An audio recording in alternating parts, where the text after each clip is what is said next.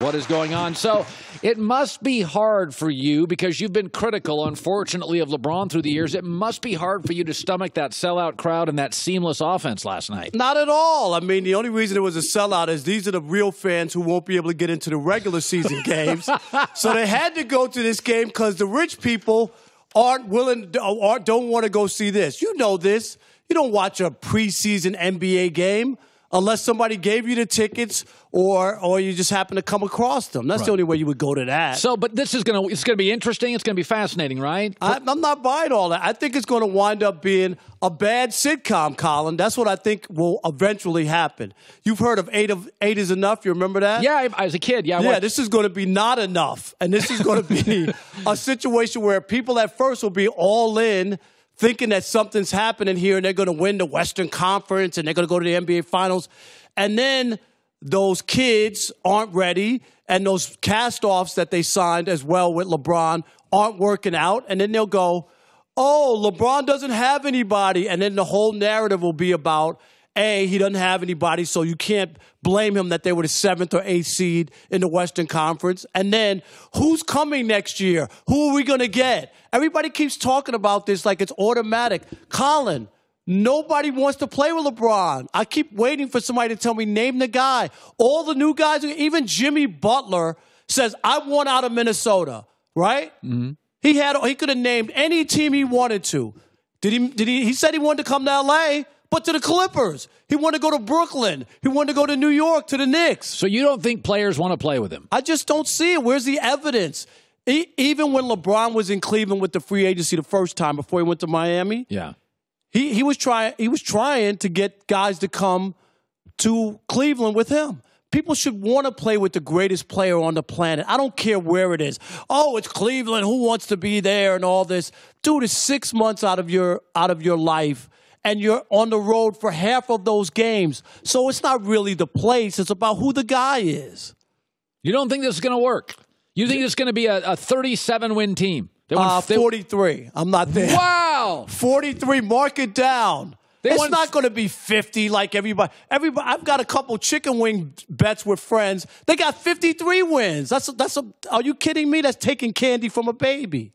They won 35 last year. If LeBron wasn't here, I would argue they'd win 41, 42 without him just because the young players would be healthier and better. I just think the Western Conference, I saw this guy, LeBron, did he not struggle last year against the Pacers and Oladipo? Yeah, but it was a struggle there. Was it a struggle against Boston? He won 7-game series. No, I got it, but it's a struggle without their two best players. All I'm saying is the Western Conference is much better than what LeBron's been playing against over the last decade. That's all. Couple of NFL things. Jason Garrett, I've said this before, is Jerry's not going to replace him. There's a book out by Gary Myers called How About Them Cowboys, and Jerry doesn't want to replace him. And are you comfortable with that? You know what? This is like one of everybody thinks it's a mystery. How come Jason Garrett's never on the hot seat? But, Colin, this is the reason why. And look at this graphic here. Okay. Jerry Jones, he might as well have hired Howdy Doody. I mean, when you look at Jason Garrett on the sidelines, the only thing you can't see are the strings. Because this is all about Jerry Jones. He's coaching the Cowboys. The reason that they haven't won is because he won't go out and get a real football coach, right, that will push back against him. And he's running the Cowboys like a mom-and-pop store. He won't get the NFL people to make the decisions. That's why they are where they are. They're no longer America's team. They're South America's team because they're always under 500. Come on. That's what they are. So you don't think – you think basically Jason Garrett is essentially a puppet for Jerry? That's what it's in the book mentioned by Gary Myers. And I buy into that because – They made the playoffs 2 out of the 8 years he's been coach, and you think the Cowboys are any closer to winning a Super Bowl since he's been there? No, I don't. That's a fair point. I do not. And then if I were to ask you, what are the Cowboys? What are they? I don't think you could give me that. No, do the Dallas Cowboys have a what's the word I'm looking for? Do they have a They have a brand. Do they have do they have an identity? Right. Like what? Like you look at teams, certain teams are defensive, some teams are offensive. I would say they're a running back led team, which outside of Sean Alexander in the 2005 Super Bowl you just don't get to the Super Bowl with a running back-led team. In fact, many of the great running backs, Walter Payton, Barry Sanders, LaDainian Tomlinson, they didn't even have playoff wins. Like, struggled to win playoff games. Forget the Super Bowl. So it's very funny. Nobody likes the coach in Dallas. A lot of people push back, and a lot of push back on Dak.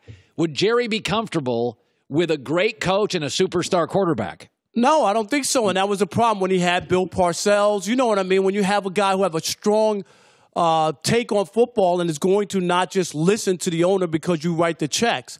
So I think once he decided that he doesn't want a guy like that, I think that's why the Cowboys are in this situation. People can go crazy over the Cowboys all the time, but look at where they are now. They're a bad football team. They're not great. They're certainly not elite. And I know they beat the Lions this past week, but that was a given. I mean, after the Lions beat the Patriots, I knew they were going to fall right back into Lionese and go right back to where they were. Okay, Tom Brady, his beautiful wife yesterday, what a loving couple. She came out yesterday and she said, listen, he loves football so much. I'm going to let him play. And it was it was very cute. It was actually an amazing moment. Good Morning America, Gisele Bundchen. Joy, can you pass me a tissue? You got a tissue over there? I think she's an incredibly cool woman. She's very secure in her. I love her. She's the best. She's great. But you don't buy into Brady. No, I just think that where we are now, and I'm not – he's one of the greatest as far as accomplishments for a quarterback. I give you that. I've always said, Colin, he is a great player. I've never said that. Has he been lucky over his career? Yeah, but the narrative now is like a fairy tale. That's where we are. I'm expecting magic beans and other stuff to come into the – but the reality of Tom Brady this year is that the Patriots are averaging 9 points less than they did a year ago. They're not the team that everybody's making them out. I know Miami didn't show up. They get that blowout win. Everything is not cured. Miami never got off the bus for that game. But Tom Brady, look at some of these numbers here. They're not good. They've all gone down for Tom Brady. They're 9 points less, which is the biggest drop in the AFC. It is. And then you start looking at his completion rate. Tom Brady's 21st in the league. Okay, but can I push back on this? Sure. So his number one receiver, Julian Edelman, has been hurt. They let Nate Solder, left tackle, Dion Lewis, and Danny Amendola go. Wasn't it sort of expected? If you're a football fan, September was going to be bumpy for Tom. But the only problem is the narrative has always been he doesn't have anybody. He makes anybody. He can get a guy from 7-Eleven who worked on Saturday, played for Tom Brady on Sunday, and catch 2 touchdowns. That's the narrative. Now that he doesn't have some of these weapons that everybody's now saying, well, you can't blame him. This is the LeBron factor. This is where these things keep coming up. For guys that people like and are enamored by, they make every excuse. The bottom line and the fact, Colin, is that Tom Brady hasn't played that well this year.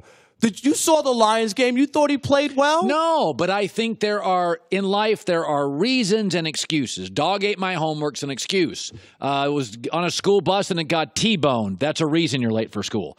I think when you don't have Edelman and you let Dion Lewis, who is really good, go, Danny Amendola go, Belichick, September's always been very much an extension of preseason for Belichick. It's his worst month. I think these things are explained. I think something's going to happen tomorrow night that's going to shock people. Maybe shock people, maybe not. But what are you predicting? A Colts upset victory? No, I am predicting that New England will win the division. But I don't think they're as good, by the way, because I don't think they're dynamic enough in the perimeter, and I don't think they have a pass rush. And those will, in the end, they will succumb to those too. I don't think Brady's the issue. By the end of the year, you believe Tom Brady will win another Super Bowl? Why does it have to be? No, I'm asking. That's what I think he will be in the Super Bowl conversation for the next 2 to 3 years. He'll be in that group of 5 or 6 teams. Yes. I can't see it. No. Not with the defense and not where Tom Brady's headed. I want you guys to look it up. Google it. Take a look at Brett Favre's 40th when he was 40 years old, his numbers. They're almost equal to Tom Brady when Tom was 40. And look at 41. They fell off the cliff. Hi, everybody. Thanks for watching. Subscribe here to get the latest from the show. Also, be sure to check out more of the best clips from The Herd or go watch a few segments from other shows on FS1.